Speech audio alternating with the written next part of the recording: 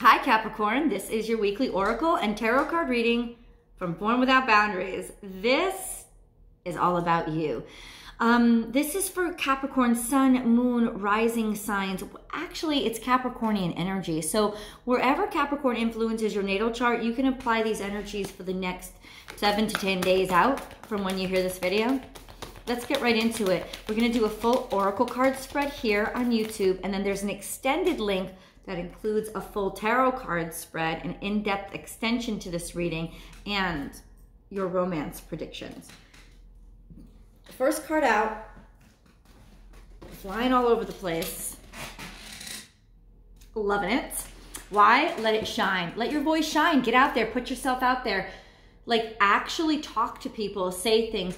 Right before, we're going into a retrograde on February 17th. So this is a good time to get stuff done before things kind of become a shit show and communications fail. So put it out there. Let it go. Put it out there. This is almost like the sowing period, the planting period, where you're sowing the seeds, and then you're gonna have to wait. You're gonna have to wait for it to grow through the retrograde. That's what happens. Is it's gonna take some time, Capricorn, for the seeds that you planted to work its way up and sprout. Remember, they have to grow their roots first, and then there's going to be something that's coming out of it. So that's what this is telling me. A beautiful, beautiful time to plant those seeds, because there will be so many wonderful things that will come out of the seeds that you plant today for tomorrow.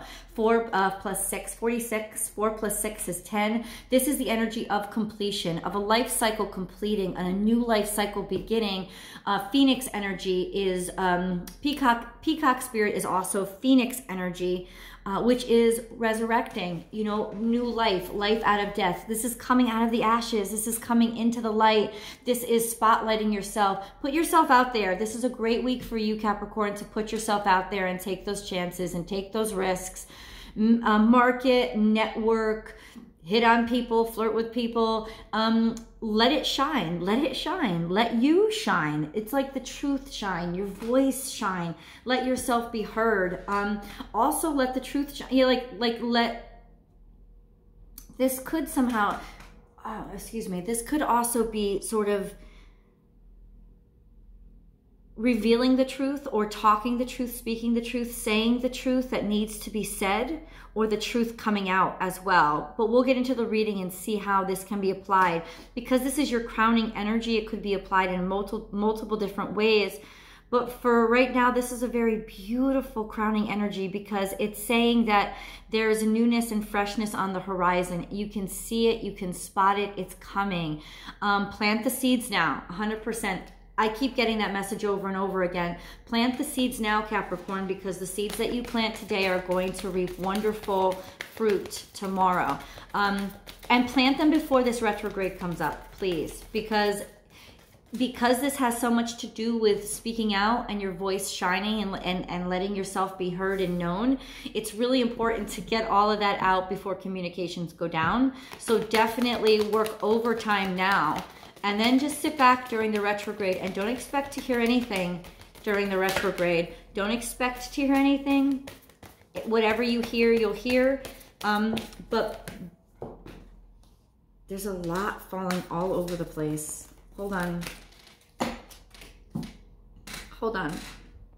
So by the way the cards are acting, there's a lot. First of all, it's all shooting out at once. So this actually takes on a little bit of a different meaning, in that it could, not different meaning, but an expansion of this meaning is that seeds that you planted a while ago could be coming to light now. Okay, we have 2 more cards flipped upright. Slow and steady wins the race, and watch your words. This is picking up on the energy of the Mercury retrograde that's coming up, having to wade our way through it, really speak your truth and plant the seeds before it comes. And then you're just going to have faith and feel really comfortable, go with the flow, and not try to talk too much or say too much. This could also be judgments coming in, judgments coming down, having people speak against you or words speak against you. But I really think this is just going through that slow motion time when your words aren't going to be as effectual. So it's almost like watch out for that. It's coming up. Take time out. Oh, wow, this is playing right into the Mercury retrograde. Take time out. It's going to be hard for you to take a step back, but I feel like as long as you overwork yourself and exert yourself over these next couple of weeks, remember we're going into the shadow period too. The shadow period of retrograde can be even worse than the retrograde itself. But plant those seeds now, because during the retrograde, it's gonna be a beautiful, wonderful time for them to prosper and grow. And I feel like if you've really worked yourself hard, Capricorn, if you've really dedicated yourself to sowing as many seeds as possible, it'll have that faith in you to carry it through. And then you can just take some time out and just let the next month and a half go. I remember on the daily reading today, there was a beautiful message of a month and a half out. So there's a little bit of stagnation that's coming up. So I don't want you to take it personally. Those seeds that you're planting are definitely going to get you somewhere. It's just that they're taking time to root themselves during the retrograde period. So know that. Take time out, relax, let yourself enjoy yourself. There's also a pleasure, I think, in you sowing the seeds. There's a pleasure that you're getting from doing the work. You want to be active. It actually helps to heal your soul. So this is like, take time out from all the talk and all the craziness and just grind that pedal to the metal. Like just start pounding that pavement. It's going to make you feel really, really good. So that take time out can actually be sort of almost a call and response, a response to all the work you're doing now. You'll be ready is what I'm saying, to just take a second. Take a second. It's also, you could be coming up against some sort of defensive words, somebody protecting themselves. There could be a very defensive energy too, of some sort of block coming before you, or defensiveness with words. There's a lot of 9s here in front of me, meaning that something is coming to a head, something is coming to completion. So it could very well be that you're having to, or you feel you have to defend yourself from somebody's words, or people could act defensively toward your words if you behave too aggressively. So this is slow and steady wins the race. Just have patience and be gentle, and that's how you get through these blocks in communication that are coming up. Here we have use your mind wisely. When pigs fly, this is when the impossible happens, Capricorn. Some good stuff. This is the central energy. So I feel like this is your center. This is your core. You're committed to making the impossible happen. You're committed to making these breakthroughs. You've sort of got your sense of self back, your sense of hope back. You've got your sense of direction back and mojo back. So this is definitely that you're going to make the impossible happen, but also tempering yourself enough to be able to understand that everything takes its own amount of time, and to not lose it or lose hope or faith when things, when the breakthroughs don't happen the next day. I do believe you believe in the long-term investment, and I understand you know how important it is, and how the long-term investment process works. So you're doing that now. It's almost like you're just planting those seeds for the first parts of your strategy. Let spirit be your guide. Have faith. Have faith, and also be objective. Kind of allow yourself to have that sort of aerial view and that objective perspective as much as you possibly can this week, with everything that you're doing, so as to not want to rush it. This is 3 + 2 is the energy of 5. So this is change. Change your perspective. Change the way that you are perceiving yourself and your own efforts, so that you don't perceive it as failure when you don't make breakthroughs right away, that you see the work itself as an accomplishment and as a pleasure and as a joy. This is also sort of foresight, in sort of that a message coming through for you to say that it is going to be okay. In the distance, in the future, if you could see the future, or you could see even a couple miles out, you would understand that everything is going to work out. It's sort of hard right now when you're in the thick of things to understand that. So this is like trying to just trust in spirit that does have that higher perspective.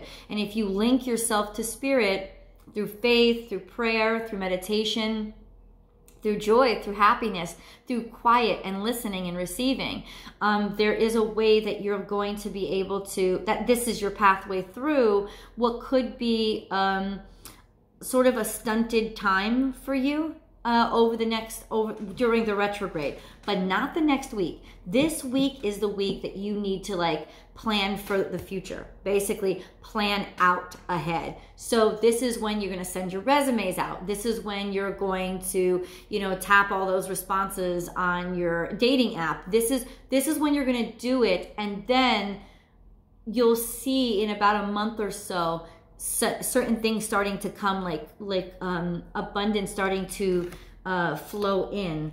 If you've linked yourself to spirit, but linking yourself to spirit, I think, is the balm here. That's what I'm trying to say. It's the way to not feel so heavy and feel so burdened as you wait, because we don't fly, right? But this is a way of linking ourselves to something that does, so that it gives us hope and we see things through spirit's eyes and just trust in what is to come. Be fearless and bold. Like I said, put yourself out there, get yourself out there, be future forward and thinking of the future now. It's really going to help to have a solid sense of yourself over the next week, to really promote yourself and project and be the most glamorous version of who you are. Really light. See, I love those eyes. They're like lit on fire. Like, people should be able to see the passion in your eyes. Introduce yourself to them with passion in your eyes. This is Aries energy. There's just a lot of momentum and confidence and passion and forward progress. So this once again speaks to the future and beautiful things coming in the future. And right now, you just allowing for the prep for that period. Hold on. Ooh, a lot is coming out, Capricorn. Trust in the magic. New beginnings. This is a new start, new birth, new baby, new outcome on life, new perspective. It almost feels like you're refreshed, like you somehow had this huge burden lifted of feeling like a failure, maybe feeling stagnated, feeling like you don't have choices. There is a lot of hopefulness coming over the next couple of days, a sense of newness and freshness and new possibilities. Once again, planting the seeds for it to grow, but waiting for it to grow and not rushing it to grow, and just trusting in the timing of the development of the ground that you're laying right now. Now we get into the more grounding energy. Spirit has your back. Wow, this has changed too. Do you see how it's reversed? This is 32 and this is 23. Both of its change. So this is divine intervention and change coming.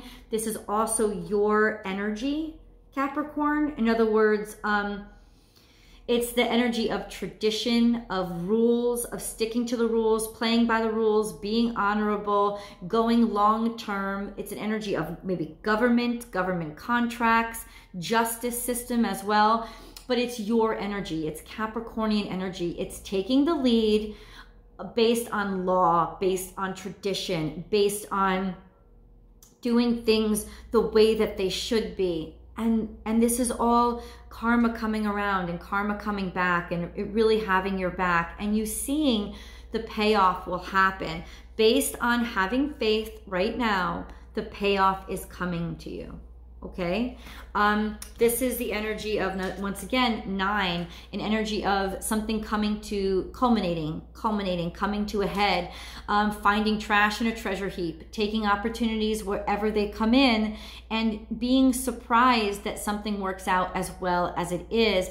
This is maybe not even seeing the potential or being able to see just how beautiful those seeds are going to grow. You're planting them to have something to do. You're planting them to keep yourself actionable, like right, keep yourself in the feeling like you're doing something, right? I don't think you understand just how beautiful these seeds are about to grow. This is my trash in the treasure heap card, finding opportunities wherever you can, keeping an eye out and perspective on those things that other people may leave behind or not see value in, you taking a chance on them. It doesn't matter whether something comes of it or not. It's just another chance, another hand you're playing, another seed you're planting to give you more opportunities and diversity for success. Diversifying your success is kind of a good yeah, diversifying your success is really a good way to put this. Lay a solid foundation. This is Virgo energy, and this is 6. So 6 to me always relates to the energy of the Lovers in the original tarot deck, because that is the major arcana 6. So this is laying a solid foundation now, planting those seeds, maybe in terms of love, maybe in terms of relationships, setting down a solid foundation for what you need to eventually let yourself be in, or be in a solid foundation, or be in a solid relationship, or just basically, like I said, laying that solid foundation right now, laying that groundwork so that sort of like when the seeds start to grow, they have healthy soil to grow in. Like, it doesn't necessarily have to be like laying concrete. This has to do with making sure that like the atmosphere is right, the circumstances are right?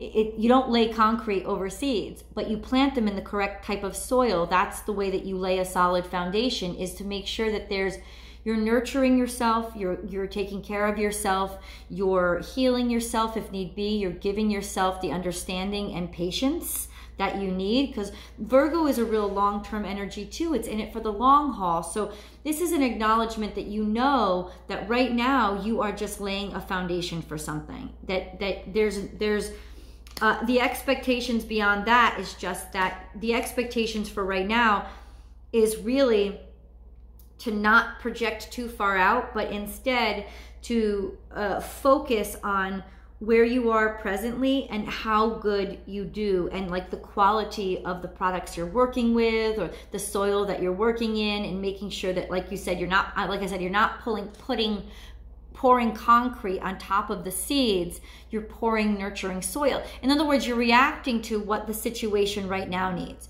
Because if you cast too far out, I think you're going to get a block of disappointment, and it's not real. It's just sort of the retrograde, what's coming up. It will look like disappointment if you don't focus right here, right now, and the quality you can add and commitment you can make to what you're working in and what you can influence right now. Life is speeding up. It's not, it's slowing down, right? This is definitely connections, and the connections are happening underneath the surface. This is taking root. Things are not speeding up. They're about to slow down. And I really think the slow pace is going to, I mean, it depends on your mindset, Capricorn, because it could frustrate you, but at the same time, it could also liberate you. It could also make you feel like, okay, things aren't going too fast for me. They're not moving. I don't feel like they're moving at 1,000 miles an hour, so I can't comprehend them. It makes things very tangible for you. It puts things in a motion that is comforting to you. So there can be comfort in this slowing down. Now is a lucky time, and set healthy boundaries. These two cards, I don't think this doesn't become bad luck when it's upside down. It just means that things aren't popping up and happening as quickly, right? The abundance isn't coming in rapid fire. So the abundance may come in checks of $20 a week instead of one big check for $20,000. This is a trickling in of abundance, and it's going to take your patience and mostly your patience and your faith to see the trickling in of the abundance, because right now that's basically what we're going to get, trickling in abundance. And then last but not least is set healthy boundaries, but there really are no boundaries here. This is really being weighed down and having too much of a burden on you. So this could be speaking to being too defensive or protecting yourself. That would not be a good choice. This is pay attention to the boundaries that you're setting up. Make sure that it doesn't become a concrete wall when it should be healthy soil. Pay attention to, this is why things are slowing down maybe, so that you can pay attention to the quality over the quantity. So you can pay more attention to the ingredients that you're using to make sure they're appropriate, the appropriateness of the kind of boundary you're building, as opposed to just building a boundary and slopping a wall up there.